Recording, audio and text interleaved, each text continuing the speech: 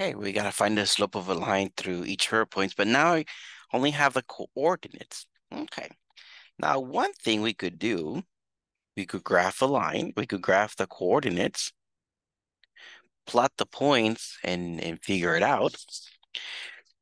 Let me just come and say I had a point here, I had another point here. My point, one of them, I'm gonna call this x1, y1. Basically, I mean the x of the first point, the y of the first point. This other point, let me call this x2, y2. Okay, now for my slope, I know I have to go, in this case, I will have to go up and then I have to go right. Now, this point right here, I'm just gonna say is x1, y2. Okay, x1, because notice is on the same level on the x-axis as the first point, so it's x1. Now the height of it, notice is as high as the second point, so y2. Now interesting is that my first difference, I'm looking at the height. I can figure that by going y2 minus y1. Okay, so that's how I can figure that height.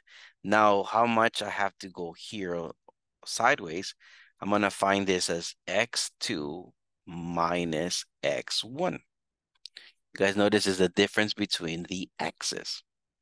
So I'm going to say my formula, a formula and I'm going to use, it's going to be, for my slope, it's going to be y2 minus y1. And what I mean with that is the y of the second point minus the y of the first point over x2 minus x1. Because remember, it's rise over run. All right, so let's take a look. I'm going to go here for number 13. I'm going to go -2 minus a -6. Right? I went the second y minus the first y.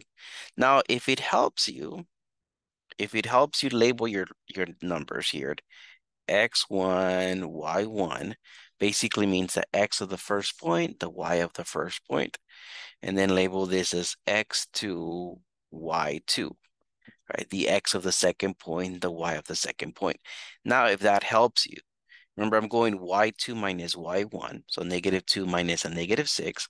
Now at the bottom, I'm gonna go -4 minus a -3, right? The second x minus the first x. Now, one thing too I want to do, when there's two negative signs put together, I'm going to make them into a plus sign. So on the top, these two negative signs put together, I make it into a plus sign. At the bottom, the same thing. These two negative signs, I make it into a plus sign. So on the top, I have -2 plus 6. Now imagine I had a soccer game or a football game or any sport, and I have the negatives playing the positives. The negative scored 2 points and the positive scored 6.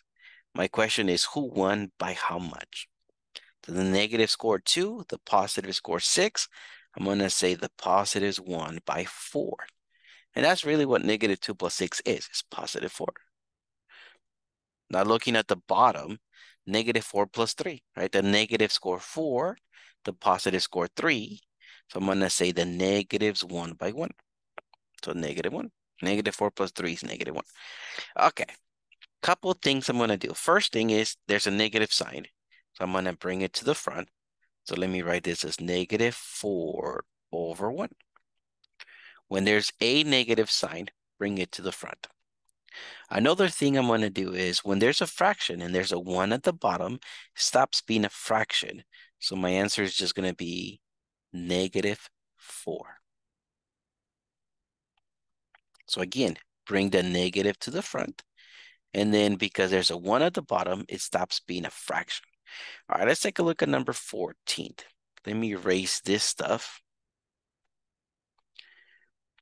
I did this just so we could come out with a formula.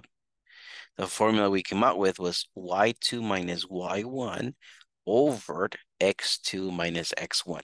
If it helps you, label your sides. So this is your points. This is x1, y1. Again, x of the first point, y of the first point, x2, y2. Right? X of the second point, y of the second point. Let me zoom out so we can see the formula. Let me highlight our formula. y2 minus y1 over x2 minus x1. So in my case here, let me go 2 minus 3 over negative 19 minus a negative 9. Let me zoom in here. First thing I do here is to see if there's two negative signs put together, because I'm going to make them into a plus sign. So there. At the bottom, there were two negative signs together. Now, on the top, 2 minus 3. The positive score 2, the negative score 3. So negative 1. At the bottom, negative 19, positive 9. So the negative score 19, the positive score 9. I'm going to say the negative is 1 by 10. All right, two negative signs canceled out. Two negative signs become a positive sign. So that I get positive 1 over 10. I cannot simplify.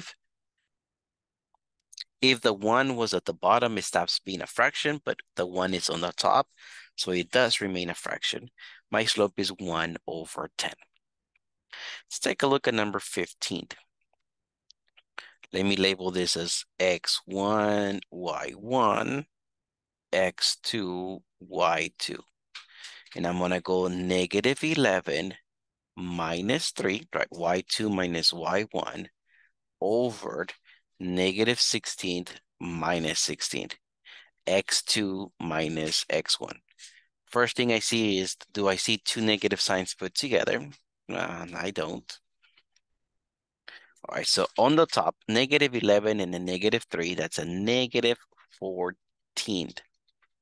At the bottom, negative 16 and another negative 16 gives me negative 32. The cool thing is that there's two negative signs, so it becomes positive. Let me simplify my fractions. Let me divide each by 2. So I have 7 over 16. Cannot simplify more, so that's it.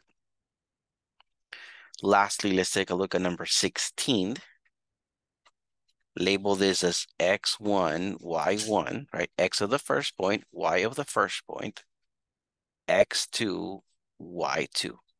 X of the second point, y of the second point. Based on our formula, right? You guys saw the formula we came out with.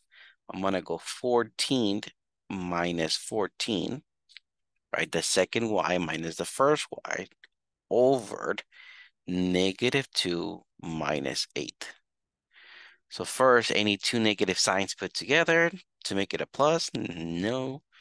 All right, so looking on the top, 14 minus 14 is 0. At the bottom, negative 2 and a negative 8, that makes negative 10. Now, because the zero's on the top, we saw this yesterday, right?